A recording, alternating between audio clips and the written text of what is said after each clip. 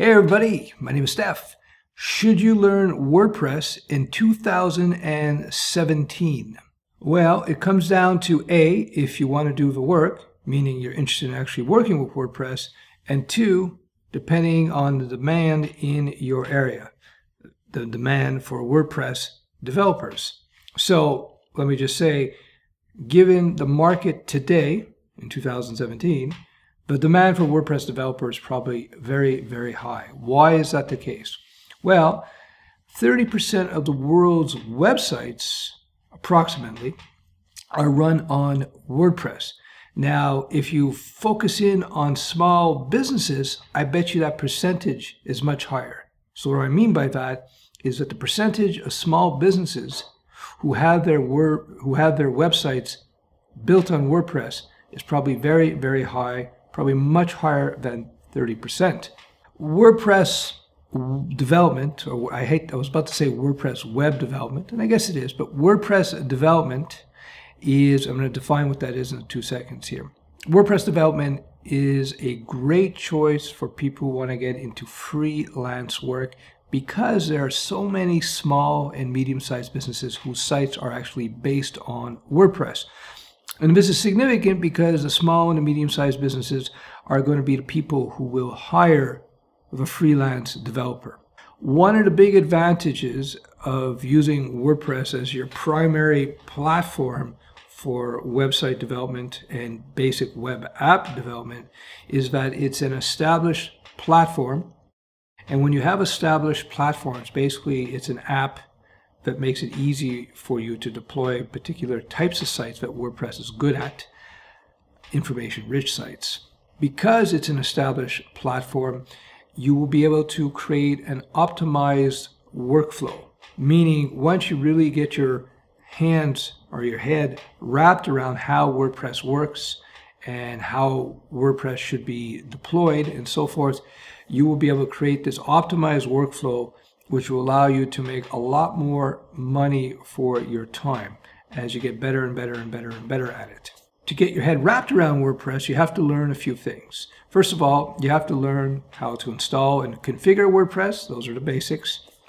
You should understand the different ways you secure WordPress, good conventions in terms of the user levels and so forth, the basic operations of the app. You should also get into themes. You should understand how themes are installed, deployed, and to take it to the highest level, you should understand how to create themes in WordPress. This is probably the hardest part about working with WordPress. It's just understanding the whole theme structure. There's a very particular structure to it. You should understand theme providers. You should know who the theme companies are out there. So let's say a client comes to you and they want to put up their small business website. You should understand all the theme options that are out there, free and paid, so that you can look at the project and say, okay, this paid theme here from this provider would be the best choice, or this free theme here that we can build off of would be a great choice. All this plays into your skills as a WordPress developer. So it's much more about understanding code. It's much more than understanding the basic app. It's understanding the whole WordPress ecosystem.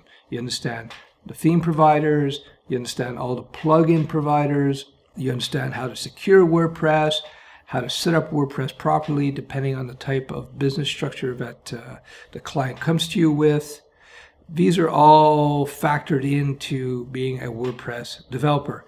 In addition to that, you have to understand the basics of coding, of course. Now, WordPress is created with HTML, CSS, some JavaScript, and PHP. So you have to be really comfortable with your HTML and CSS. You should know at least the basics of JavaScript and probably jQuery, the basics.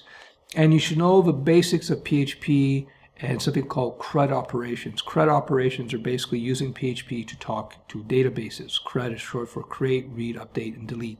These are the basic commands that you can execute with PHP against a database. Again, you don't have to be a master PHP developer or a JavaScript developer. You just have to know your way around the basics because WordPress is created with these languages. And so I would say as a WordPress developer, you don't need to be a full-fledged PHP app developer or full-fledged JavaScript app developer. You need to be a PHP coder or scripter, a JavaScript coder or scripter. What that means is that you're comfortable using the languages, but you're not necessarily somebody that's going to be building apps from scratch with these languages. Knowing these 4 languages, HTML, CSS, JavaScript, PHP, will really allow you to take full advantage of WordPress as a platform so you can deliver customizations to your clients. So the big advantage with WordPress in 2017 is that it is not considered a sexy platform to work with. A lot of developers just don't like WordPress because it's got its problems, its idiosyncrasies. I think that's the right word. And because of that, a lot of developers, they don't want to work with WordPress. And that gives you a huge opportunity because there's such a huge demand since, as I said before, about 30% of the world's websites are run on WordPress. And I bet you a very high percentage, a much higher percentage of small businesses in the world are based on WordPress. So if you're one of those WordPress professionals that has the skills that I talked about, the basic coding skills, HTML, CSS, JavaScript, PHP, understanding how to build themes and modify themes in WordPress, understanding the ecosystem around WordPress. You understand the theme providers, the free themes. You understand the plugins that are out there. You understand the security threats and how to secure and set up WordPress. This is very important because you know all this stuff. If you have that, you bring that to the table, and then what you'll be able to do is create an optimized workflow.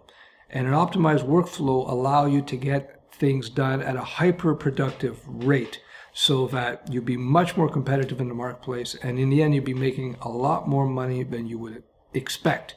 Yeah, so there's much more I could talk about that, but in this vlog I'm not going to get into all the details here. So yes, to conclude, WordPress can be an extremely valuable skill set to have if A, you want to work with WordPress, because some people just don't want to.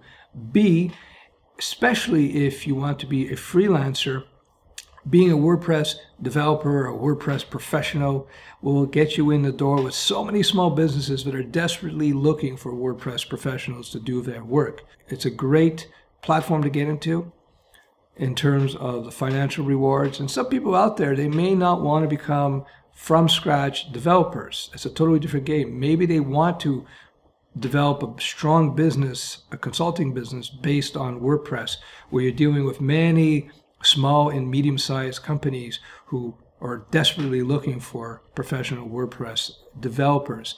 And I tell you what, in terms of business, you're much better off to have 10 small clients than 2 big clients. Because having 10 small clients means that if you get into an argument with one of the clients, you can fire the client and you have, because you know you have 9 other clients that you can lean on.